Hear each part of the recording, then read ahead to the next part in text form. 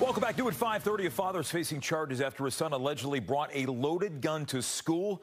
It happened last month. Tisha Lewis is live from Fredericksburg with the details tonight. Tisha, what happened?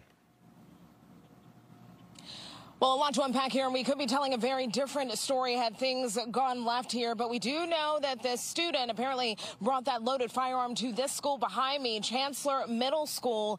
Now 37-year-old Jose Rodriguez, the student's father, now facing several criminal charges after his son reportedly brought the firearm here on May 19th. The Spotsylvania County Sheriff says this is a reminder to parents to properly store and secure firearms. Rodriguez's charges also focus on endangering the life or limb of a child under the age of 14 years old. We're told Rodriguez's son had the gun in class. It was apparently loaded at the time. A school resource officer was apparently notified by Chancellor Middle School's administration about a student who, quote, may be in possession of a gun. Investigators say another student initially told a teacher about seeing the student with the gun, and the gun is in the suspected student's backpack.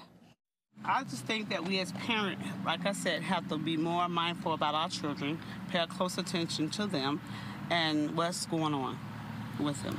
The details are just emerging of this case, and what we don't know yet is the manner in which the dad stored his firearm. It's been contested by the sheriff that he didn't actually take enough steps to properly secure it. We don't know the details of that yet.